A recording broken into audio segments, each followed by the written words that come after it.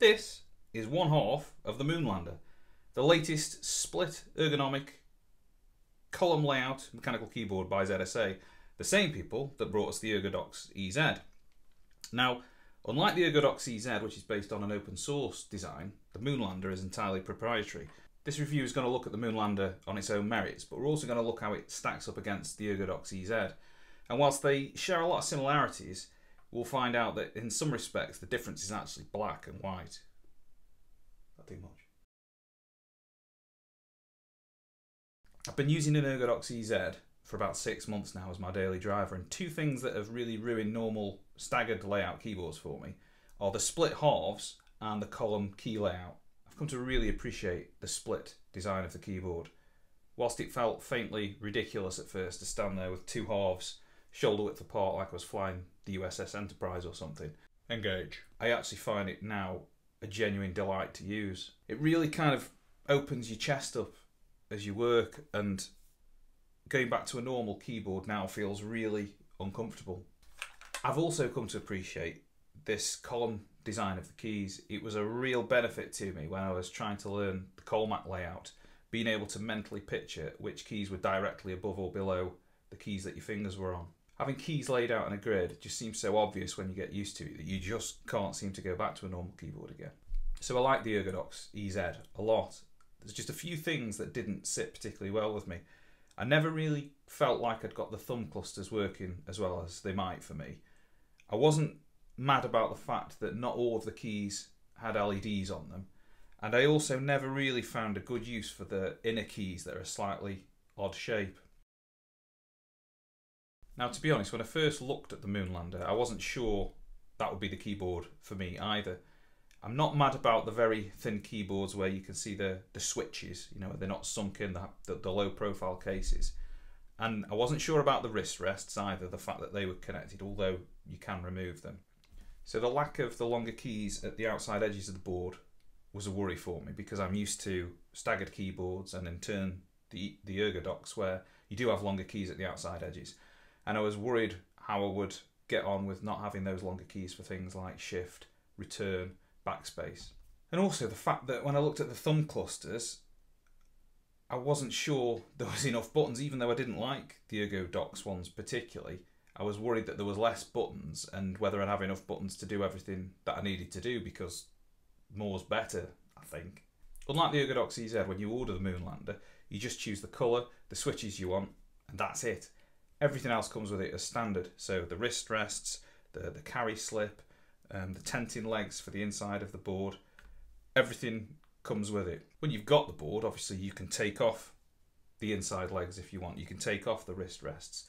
You can take off the thumb modules if you want to as well. In fact, you can even use just one half, because the left-hand side of the board will work quite happily by itself. So if you're somebody that does a lot of first-person shooters, you might find that a real bonus, because you can just use the left side of the keyboard and free up some space for your mouse. So the point is, whether you use a little or a lot, you get it all.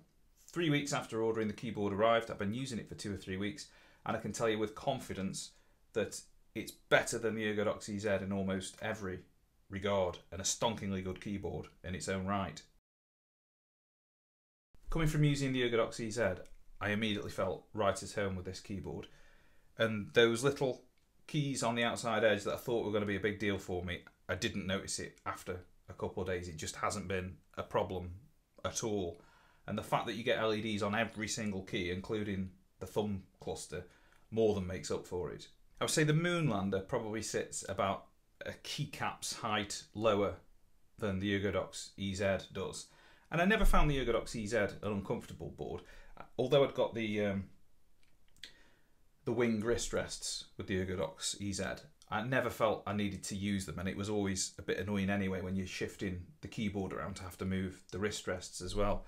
So I was always quite happy using the ErgoDox EZ flat on the desk anyway, but I have to say, with the Moonlander, with it being just that little bit lower, it is a little bit more comfortable. I ordered the Moonlander with Kaihl black switches for no reason other than the fact that I'd already got MX browns, Kaihl Box browns, I'd got clicky blues, I'd got speed silvers, a whole raft of different keys. I typically favour tactile switches, And I only really got these Kaihl Blocks because I hadn't got any linear switches. But I have to say, I love these Kaihl Blocks. They feel really, really good.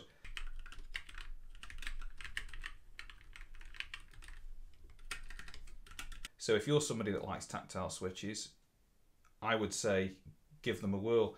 But you can be safe in the knowledge that one of the best things about these sorts of keyboards, the Moonlander, is it's hot swappable. So if you order it with a particular set of key switches, and you don't like them, it's an absolute cinch to pull them out and put some completely different key switches in until you do get a key switch that you really like. I also wasn't sure about the wrist supports on the Moonlander. They looked a bit kind of weird to me when I looked at them and all the videos and marketing material. But I have to say, they're actually fantastic, and they just put your hands in just the right place to use the board. I can't really say enough good things about those wrist rests. As simple as they are, they just do exactly what you want them to do. You forget they're there, and that's probably the best compliment that I can give them. And it's also lovely with them being attached that when you shift the board around, you haven't got to then move, you know, your wrist rests as well. The USB lead on the Moonlander comes out the left-hand side of the board.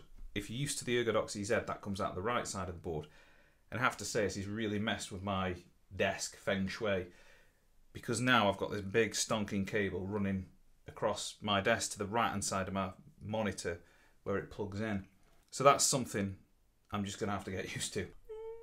More annoying than the USB lead being on the left-hand side is the fact that sometimes, well, most of the times, the Moonlander won't wake my Mac from sleep. Now, it's important to point out here that my Moonlander is not going straight into my Mac Mini. It's going into a monitor. I've got the BenQ 3200U 32-inch monitor, which has got a built-in KVM switch, which has been fantastic with the ErgoDox, and the ErgoDox wakes up the computer's no problem at all.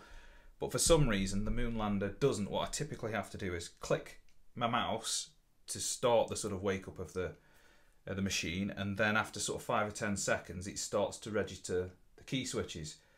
It's not the end of the world, but it is pretty irritating. And I've tried the different settings in the Oryx, the firmware software. There's a couple of different toggles there around USBs and KVMs, but that makes no difference for me.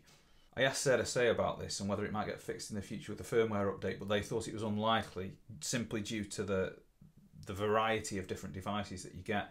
They said powered hubs would be absolutely fine, but there's a possibility if you're running a KVM, it might not always work for you.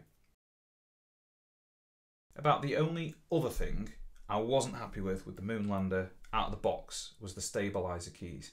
Now, I've done a different video on the stabilizer keys and how I remedied the rattle, but out of the box, they are quite rattly. Now, since that video, I think I've actually settled on what I believe is the gold standard modification for these keys. And what that involves is I've actually got enough here for about 200 Moonlander boards, but I've got this is 1.2mm heat shrink tubing, which you can get from electrical stores. We get it from RS Components here in the UK. I've cut 4 6mm pieces of the heat shrink, line them up over the stabilizers, and then use a soldering iron to shrink those onto the stabilizer bar on those two big the two big triangle keys. And you can hear now, with that in place, if you've got a Moonlander, you'll know what that sounds like, and if you're not sure, go and have a listen to the other video, but you can hear the difference now.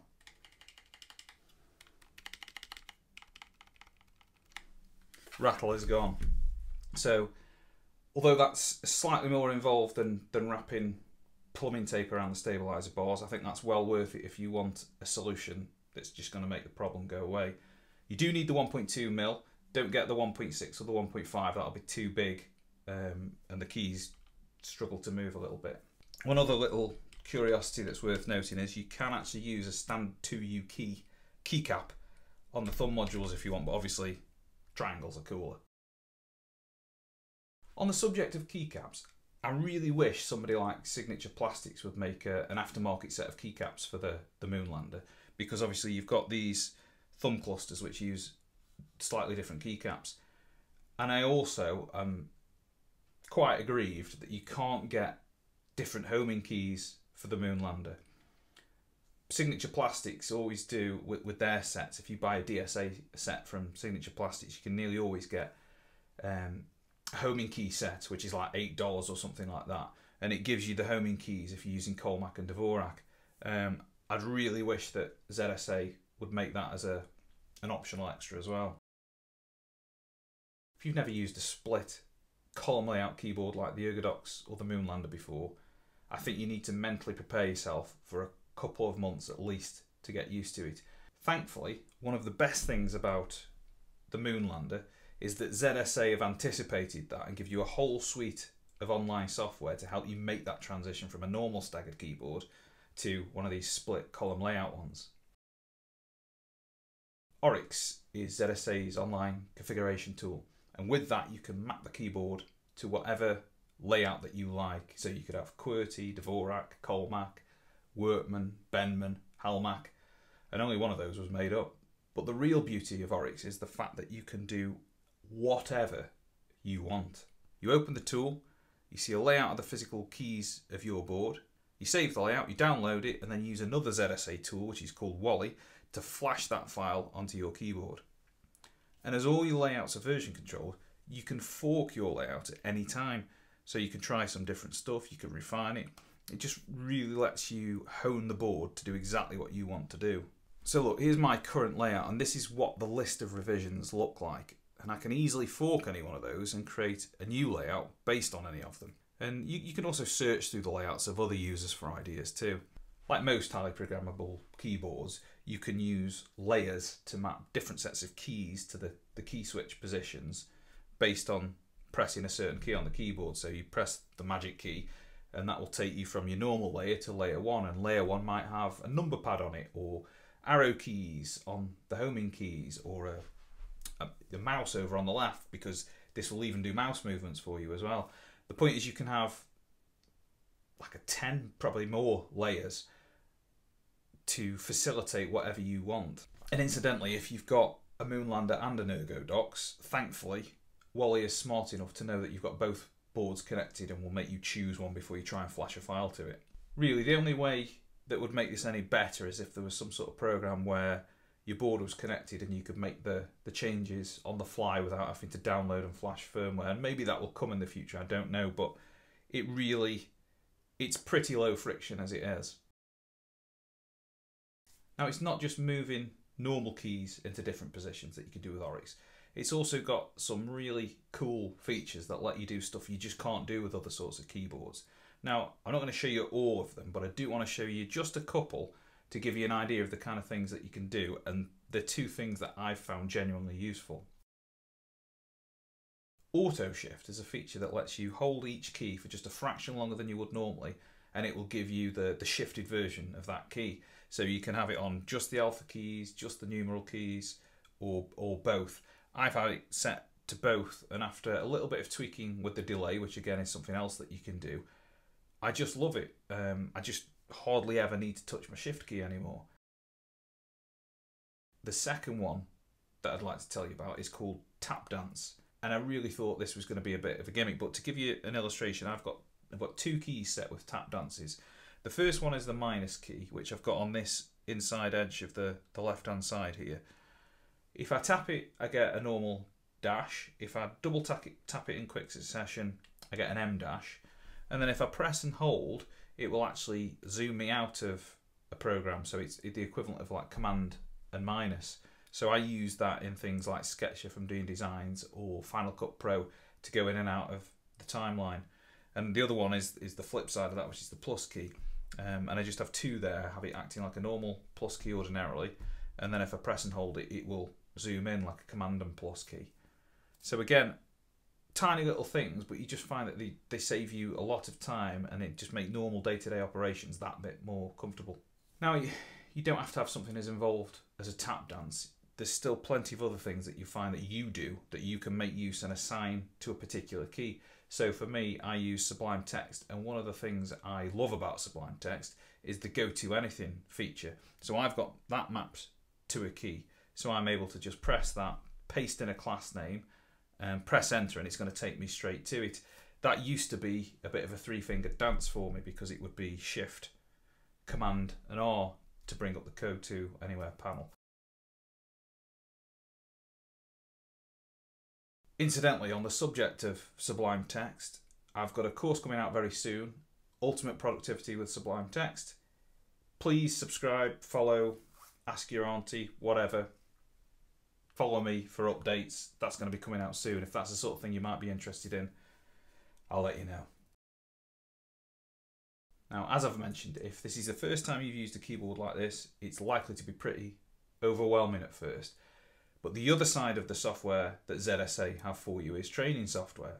And what the ZSA software will let you do is connect the keyboard, and you've got to use a Chromium browser because you need Web USB, which isn't in other browsers yet.